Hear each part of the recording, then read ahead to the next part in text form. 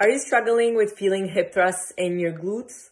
Do you suffer from back pain when performing hip thrusts? Do you feel hip thrusts working more in your quads and hamstrings than in your glutes? If this is your case, or if you simply just want to learn more about the hip thrust, keep on watching this video. First, let's briefly talk about how to set up for the hip thrusts. First, let's talk bench height. So the recommended bench height for hip thrust should be about 13 inches to 16 inches, depending on your height and on your anatomy. Personally, I prefer 16 inches, but it really depends on how your body is. Most people will use a bench that is too high, and this will make it difficult for you to set up and get propped up onto the bench in a safe manner.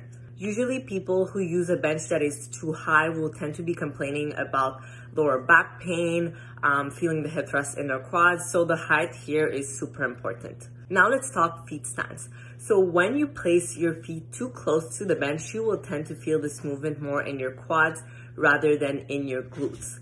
Same thing when you place your legs too far from your body, so you place your feet too far out, you will tend to feel your hamstrings working more than your glutes. So finding that sweet spot in the middle will tend to help fix this problem. I recommend about a 90-degree angle with the floor, and to keep in mind to always keep your shins vertical. Along with that, keeping the knees slightly out or keeping them from caving in is actually essential in a hip thrust for you to feel your glutes working. So if you feel that your knees keep caving in, it's either because one, you have a hip mobility issue, so make sure to properly warm up before your leg day. And two, you probably have a weaker glute medius. So working on strengthening that glute medius will help you not only in a hip thrust to keep your knees out, but in a squat as well. So exercises to help with that could include seated banded abductions, clamshells, etc. You can also place a band around your knees while performing the hip thrust if that helps you keep in mind to push out the entire time. Now let's talk back pain and neck pain when performing a hip thrust. Of course, back pain can come from different things, so it's best to consult with a professional if you keep having that lingering back pain. However, if your back pain only comes up in hip thrusts, chances are you're not performing the movement right. I'm going to give you 4 cues to keep in mind when performing the hip thrust. Step 1 is when you're performing the hip thrust, your head should not be moving. So instead of going up and down, you should keep that chin tucked in and your head in the same position the entire time. I like to think about someone pressing down on my head as I'm performing the hip thrust. So you should keep your chin tucked in and your gaze in the same spot the entire time. I usually like to aim for somewhere in the middle in front of me rather than up, because when you look up, chances are your neck is gonna go back. Step number 2 is to line up the bench with the bottom of your shoulder blades. So a lot of people will only put the bench over here, and chances are you're gonna be sliding down. So you really need to line up the bench with the bottom of your shoulder blades. If you need a second to get yourself propped up on the bench properly, do that because it's gonna take your set to the next level. Step number 3 is to move from the sternum down. A lot of people do not do this or do not know about this, and it's okay. That's why I'm making this video today.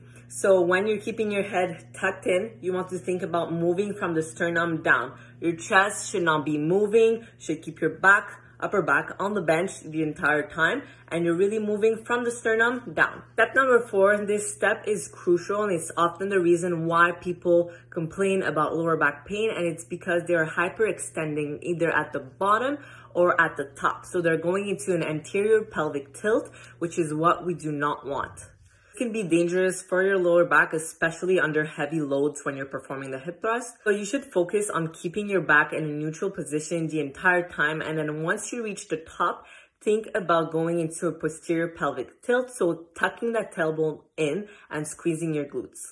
Now this can be a weird example, but what I like to think about is an ice cream scoop, scooping ice cream. That's kind of what you want to happen at the top. And this just helps me visualize that tucking cue at the top of the movement. So make sure you are holding the bar. A lot of people think that, they don't need to hold the bar, but you really need to be holding it. So you place the bar in the crease of your hips, and then as you're thrusting up, you want to be holding the bar and slightly pushing it forward at the top. Now, if you're still wondering if you should include these in your programming, I highly recommend them because hip thrusts are not only great to improve the size of your glutes, they're great to improve the strength of your glutes, and they are great to improve power at the lockout of your deadlift and power at the bottom of your squat. Movement is a great overall movement for your posture as well, since we know that strong glutes are super important for a good, healthy posture.